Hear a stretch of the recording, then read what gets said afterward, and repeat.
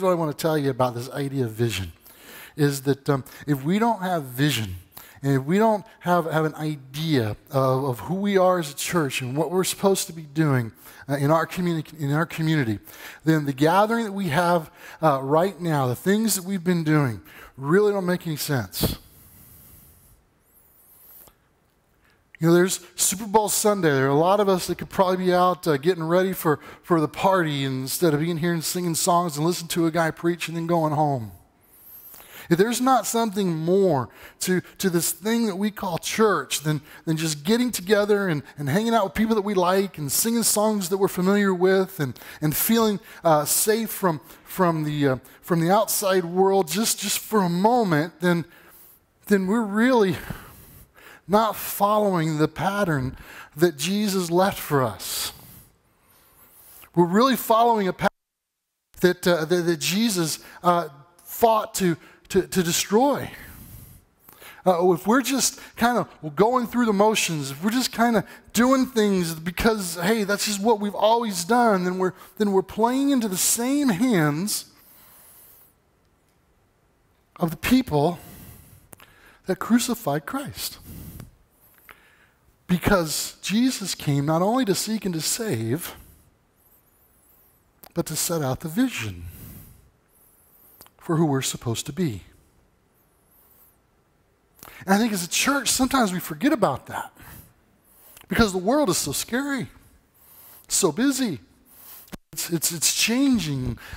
Every time you turn around, there's something new. I mean, for crying out loud, and this is not a political statement, but did you ever think that you'd be saying President Trump? You can laugh. It's okay. It's a safe place.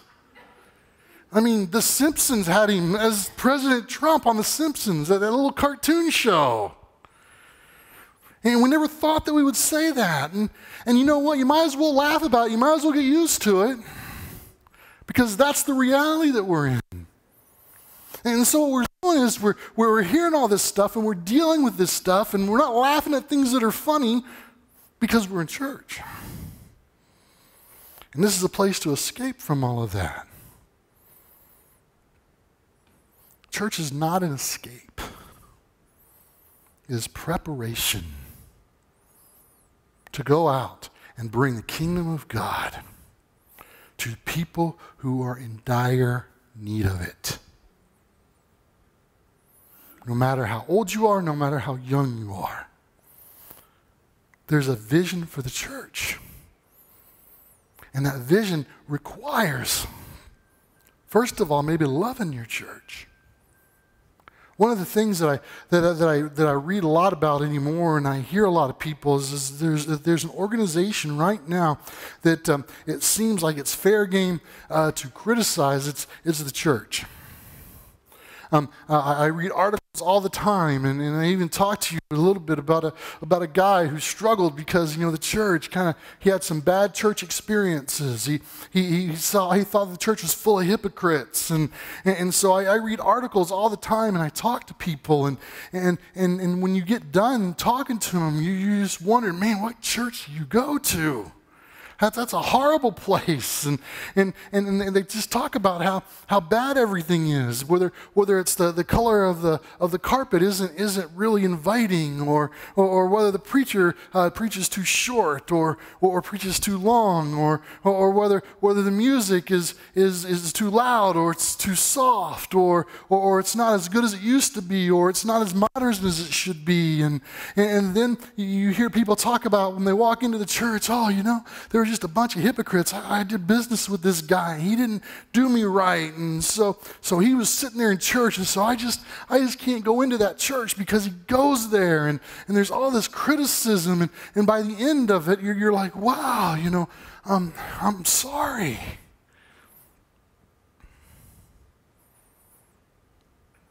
And then when you top it all off, all that criticism is coming from the person that goes to the church.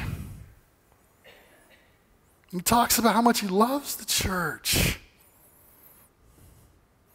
And then he invites you to come after he's told you all the bad stuff about it. Right? You see, we have so many people spending all their time talking about these things, and they're really not talking about the vision of the church. What they're talking about is they're talking about how people do church wrong. And see, the problem with this is there's a fundamental misunderstanding between what doing church is and what being the church is. I'm not going to say that there's not issues in the church. I'm not going to say that there's not hypocrites. I'm not going to say that there aren't things that are not perfect within the church. But I'm going to tell you this: at the end of the day, it has nothing to do with doing church. It has to do with being the church. And with all of the negativity that I hear and all the stuff that people come to me and talk to me about, I want to tell you this.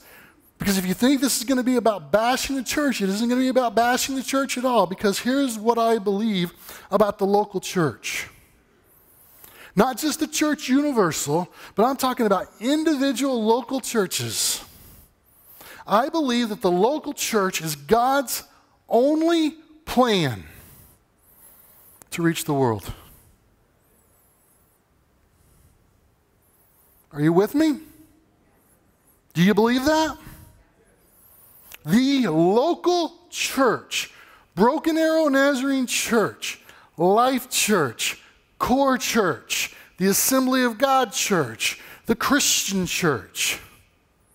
That is God's only plan to reach the lost.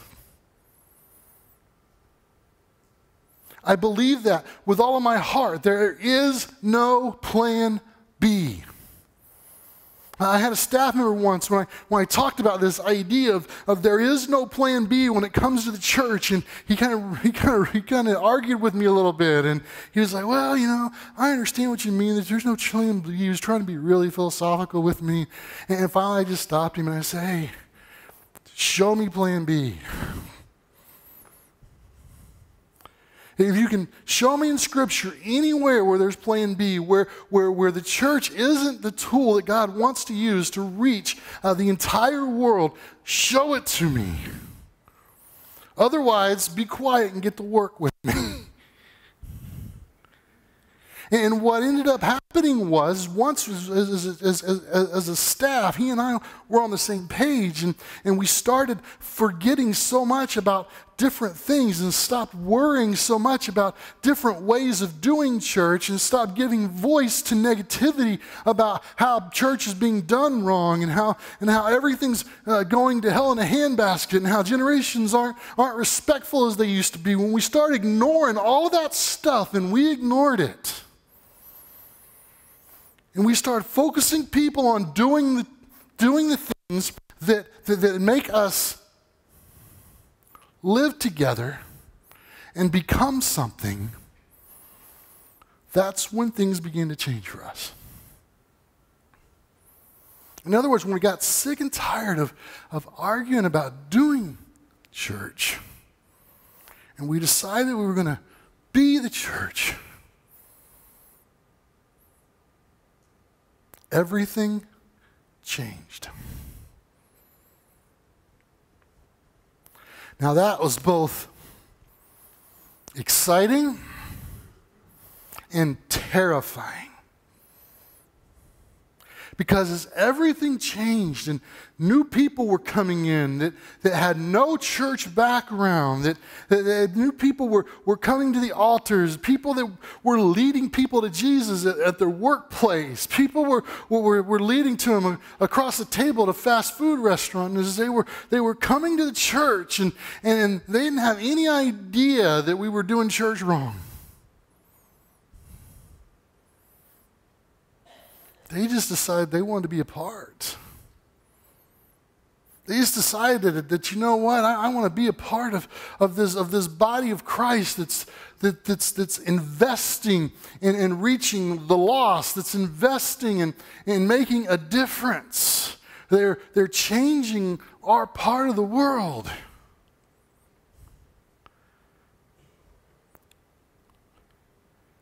And once they started becoming the church and seeing all this stuff happen, they couldn't get enough of it. They got over the hump of fear that James talked about. And they just realized that at the end of the day, all that really matters is that a church changes lives.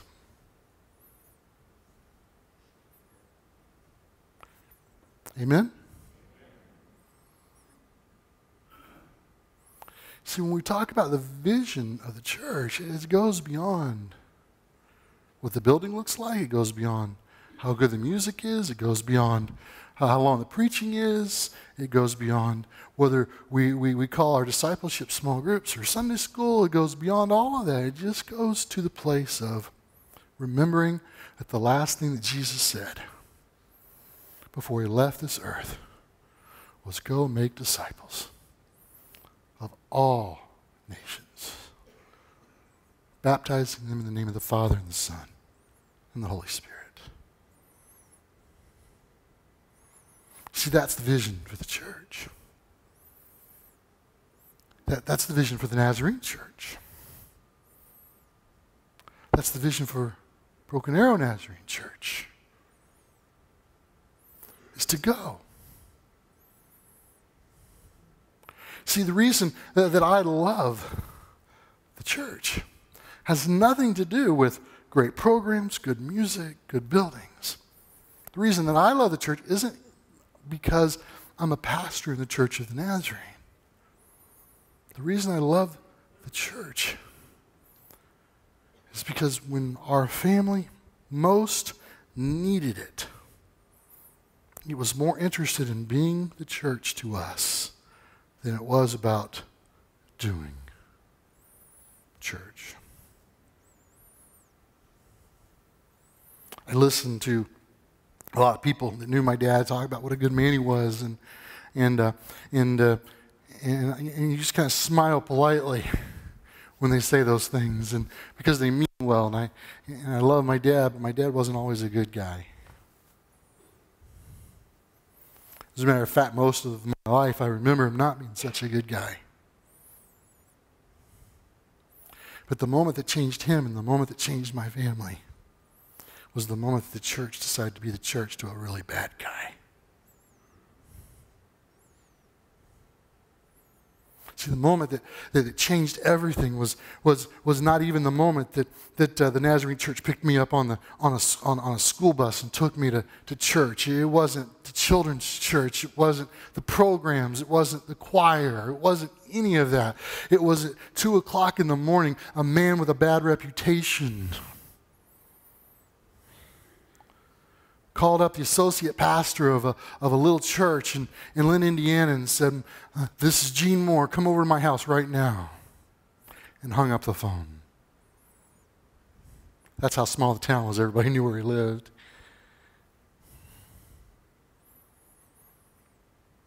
And that man who called on the phone had a reputation of being a brawler and a boozer.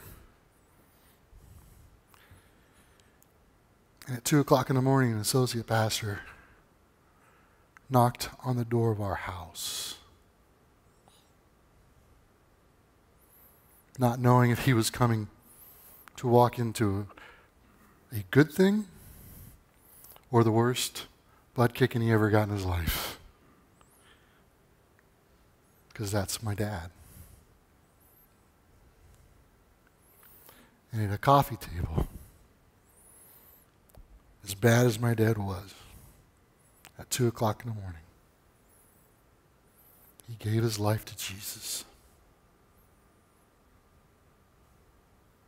And the end result isn't even necessarily heaven for him, even though that's where he is. But it's my story. See, I believe that if it had just been me going to children's church, I wouldn't be standing here.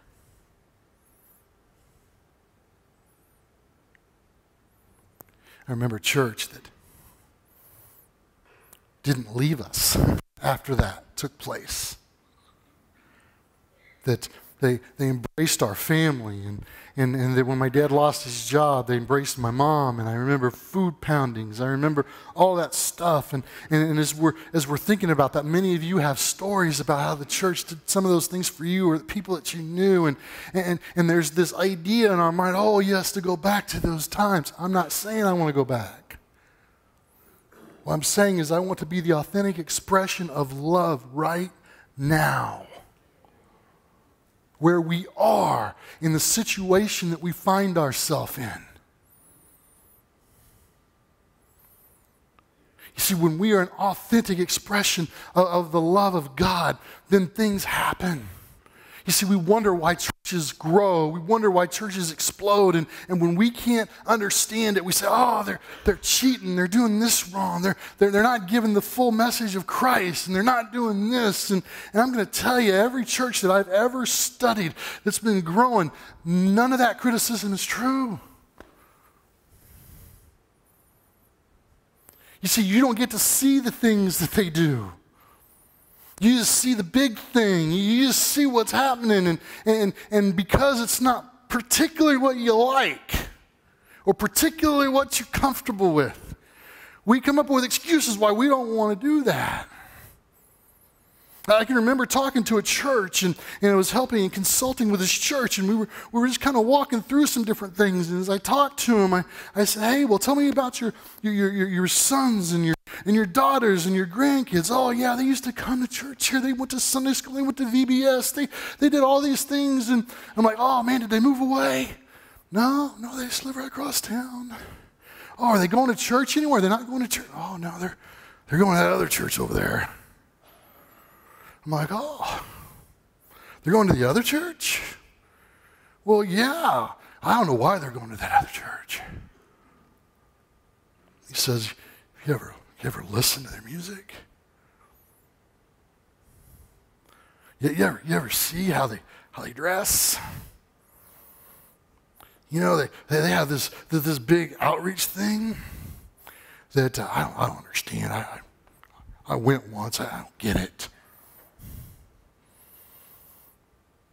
I said, okay.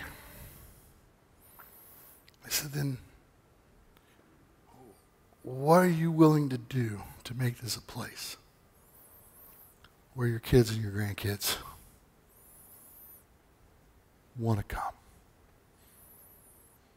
Oh, I'm willing to do anything. Until I gave them my suggestions. And so we can't do that. No, I can't do that. Oh, we can't do that. And at the end of the day, I was told that it was a waste of money.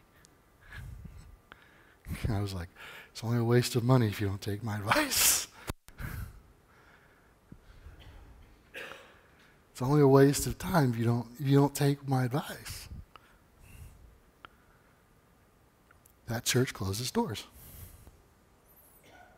not too long ago. R.L. Hall, great man of God. 93 years old. About a month ago, he fell. He broke 3 vertebrae in his neck. He's a guy from West Texas. Worked with my dad. Has a neck brace on, 93. Came to the funeral. Tough as nails. Him and my dad worked on the church growing up there. They mowed the yard. They did everything, even to the point where up until the time where R.L. fell down, he would not allow anyone to do anything at the church. They've seen kind of an uptick in attendance here, which is really exciting for me to hear that. There's a large college there, Sam Houston State University. They're finally starting to draw students from Sam Houston State University, which we could never understand why we couldn't get them to come. And my dad was telling me about it before he passed away. So they was going in there, and the students were doing the praise band. And so you're seeing students come. You're seeing younger people start to come, and it's starting to grow a little bit. And as I was talking to the pastor at the funeral, he was talking a little bit about R.L. And he said, R.L. came up to me one day. He said, Pastor, you know we're not singing hymns. And he said, okay, all right, no problem. He says, well, we'll look at some hymns. I'll talk to them, see if they'll play some hymns. And R.L. thought for a minute, adjusted his glasses. Whenever he would try to do this, he knew he was thinking really hard. He said, nah. He said, I don't think I would recognize it the way they play anyway. But he said it with a smile.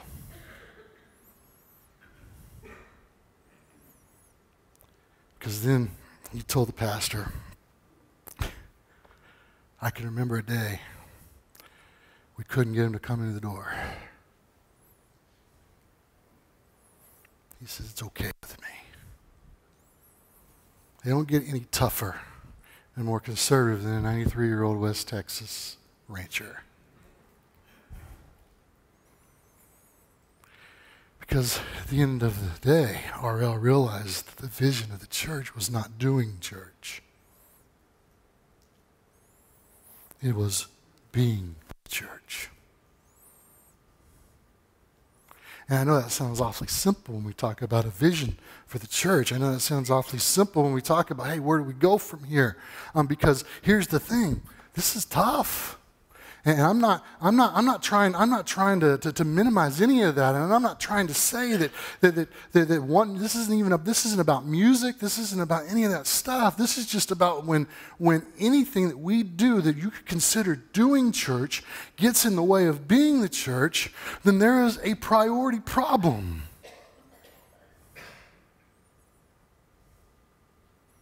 There's a priority problem.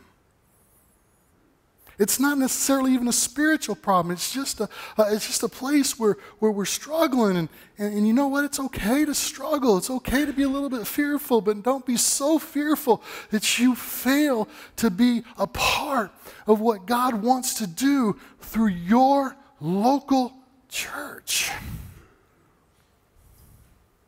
Broken Arrow Church of the Nazarene exists. It exists to be and to train disciples of Christ.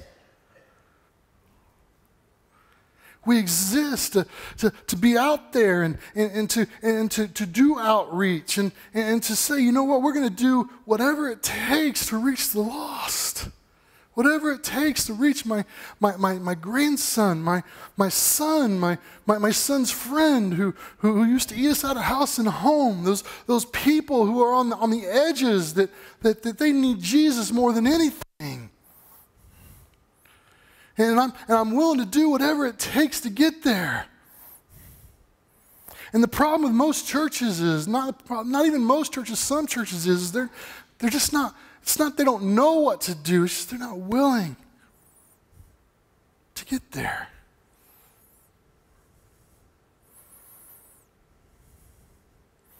See, I find it amazing that we can get so focused in on things that at the end of the day can become idols for us.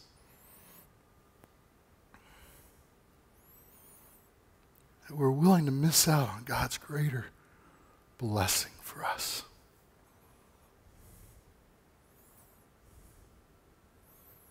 See, in Romans chapter 12, verses 9 through 13, I want to read it to you. There's 5 verses here, but there's a lot of meaning in here, and I'm not gonna have time to walk through every little thing, because I could actually probably do 4 different sermons just on the first verse that I'm gonna read to you, and I'm not gonna do that, I promise. I know I've been gone for a week, and there's a tendency for me to try to preach 2 messages in one, but I'm not going to do that. But see, in Romans chapter 12, starting at verse 9, it says, do not just pretend to love others. Really love them.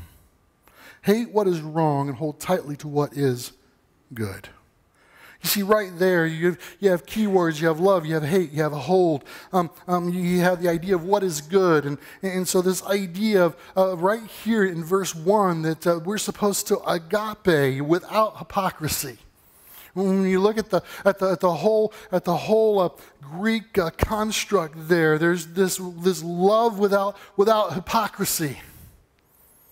So this is what Paul's calling the church to be: is you gotta love people and you gotta like them. You see this idea that I gotta love them, but I don't have to like them. That's not love. That's love with hypocrisy. That's love with conditions.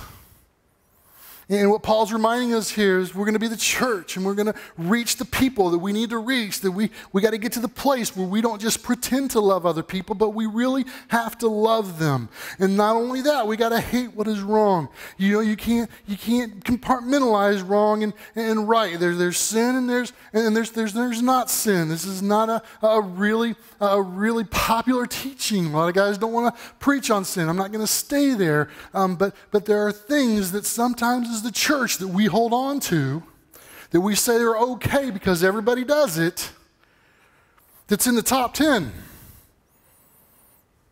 I'm not even talking about stuff that's just not pleasing to God. I'm just talking about the things that we teach our children, the 10 Commandments, and we say, hey, everything's okay. You're not supposed to lie unless lying can get you ahead a little bit. It's okay if it's a business lie. It's not okay. There's got to be this horror of things, What if the church really stood up in the United States, because whether we want to believe it or not, the majority religion in the United States is still Christianity. And instead of worrying about having it taken away, what if we just simply had a horror of sin and did everything that we could to keep people from being involved in that? What if instead of getting used as a pawn in a political system, we decided to be kingdoms of God? Citizens of the kingdom of God. What if we were really horrified about human trafficking? The church could end it. Amen? What if we were really horrified about poverty? The church could put a dent in it. Jesus is very clear about poverty. The poor you will always have among you. But we could put a dent in it. What about injustice? If the church really was against and was horrified about injustice, the church could stop it. Hold on to what is good. What is good, the Greek construct, is the essence of God.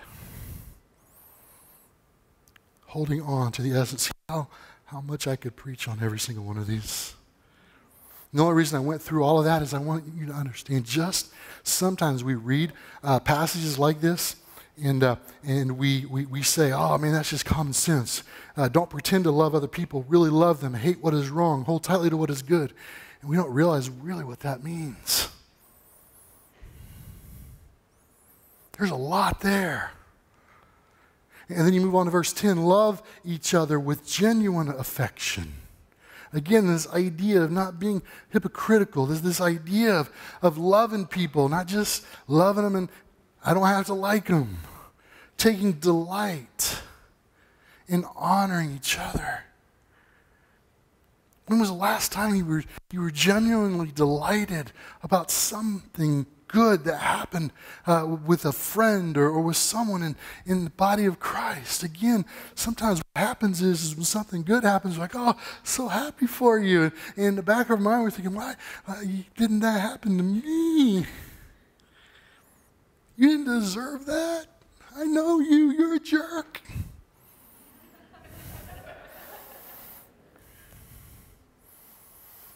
But this idea of loving each other with this genuine affection. Can you believe it's been almost a year? I think it'll be a year in March. Right? A year in March that I came.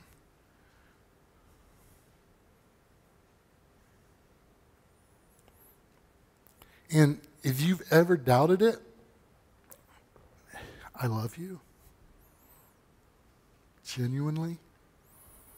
And I like you. Be honest with you, I like you than more than I like some of my relatives.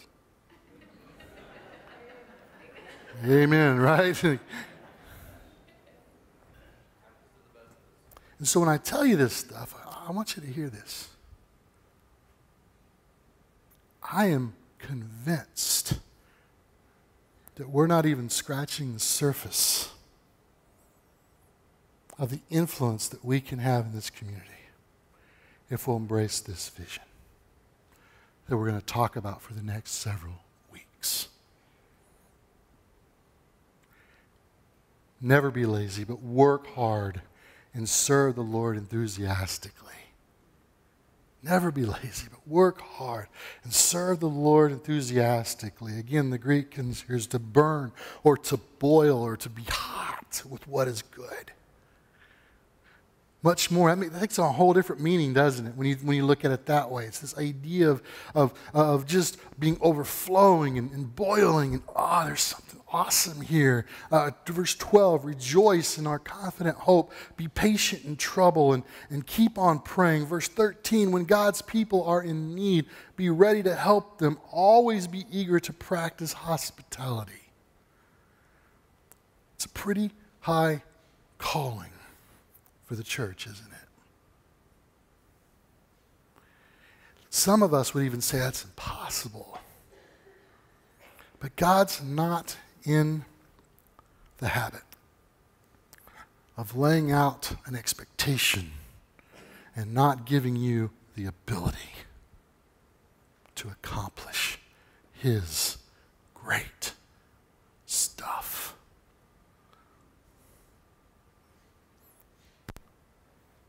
Stop pretending.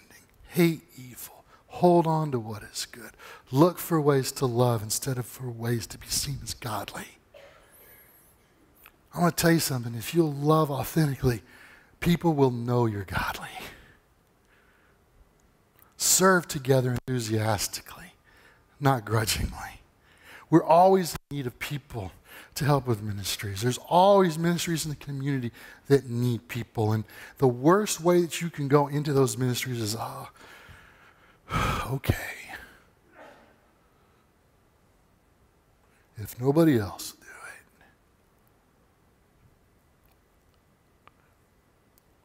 It's not the vision of the church. Pray for the hope that God gives to override our natural emotions.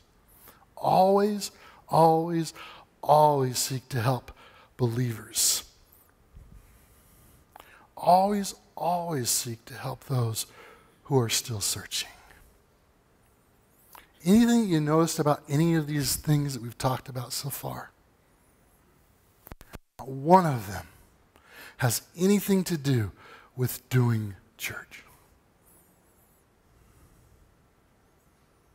Not one. It's all about the mindset. It's all about the heart. It's all about the idea that there's a world out there that's missing out. And I think sometimes we approach it in a different way, and we say, man, there's a world out there, it's all screwed up, and they don't want what we have. And that's not the case. The case is there's a perception that people have about the church that is not true because we allow that perception to flourish by our focus on doing church instead of our focus of being the church. I can't control other people's perception of me, no matter how much I try. No matter how much I try, I can't control how people perceive me. You know, there are some people that perceive me as overweight. I don't know what they're talking about. I can't handle that perception. I can't change that. Actually, I could lose some weight, right? I could live a healthy life. I don't want to be perceived as overweight. I shouldn't do things to my body that make me overweight. Yeah, food is good. But sometimes the best stuff can kill us. if we overdo it. I think sometimes the church takes all the best things of church and we make that salvation. And we forget about the debt we owe to the one that saved us.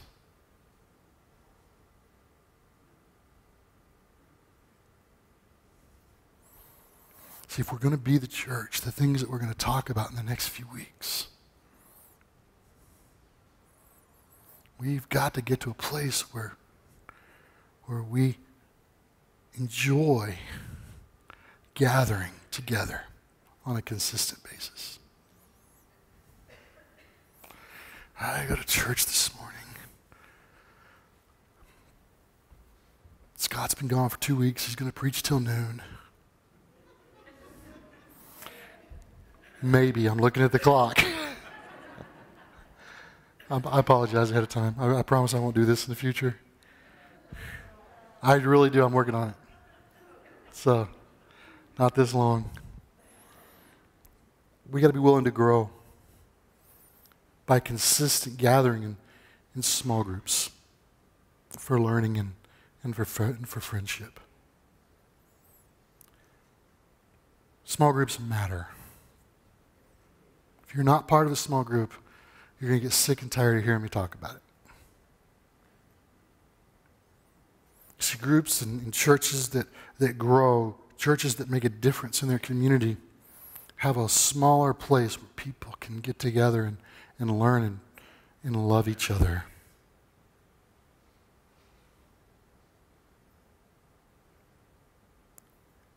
I may give up on everything else that I talk about today, but I'll die on that hill. We need to consistently be involved in ministry through the church or in our community. We need to serve. Here's what I'm okay with, church. I'm okay with 100 Nazarenes working at, Broken Arrow Friends or whatever, Neighbors? I'm okay with 100 Nazarenes working at Broken Arrow Neighbors in the name of Christ. I'm not necessarily interested in starting another compassionate ministry. It's just so the Nazarene Church can have its name on it. What says more, a church with a name on the ministry or 100 people working in a ministry? We'll talk about that. And then ultimately we have to multiply.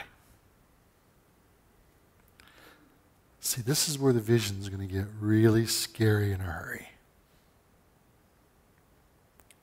It's because I have a 5-year vision that if we'll do all these things and we'll be the church that Paul describes in the Romans passage that we talked about, is not only possible, but inevitable.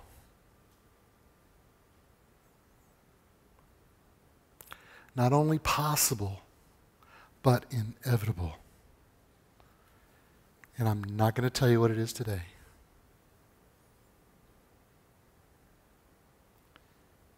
And so the response for something like this, what is it? Straighten up and fly right. Open the altars. Let's join hands and sing Kumbaya. Nope. The response is to be continued. Doesn't you hate that when you were growing up? They used to have that to be continued deal. If you love your church, and this isn't guilt, okay? You might take it that way. And you are really interested in seeing Broken Arrow Church of the Nazarene make a difference in our community and around the world, please, please, please make it a priority to be here for the next 3 weeks. This is too important to try to shove everything into one message.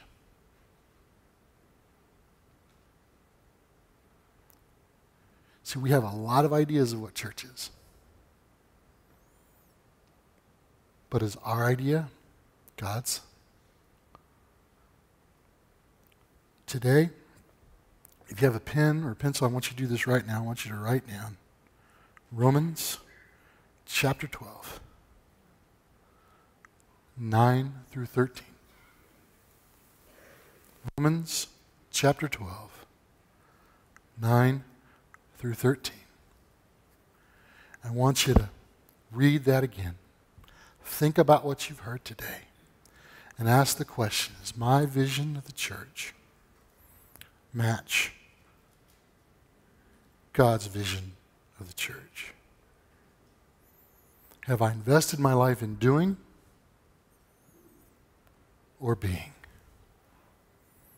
I'm convinced it's time to be the church.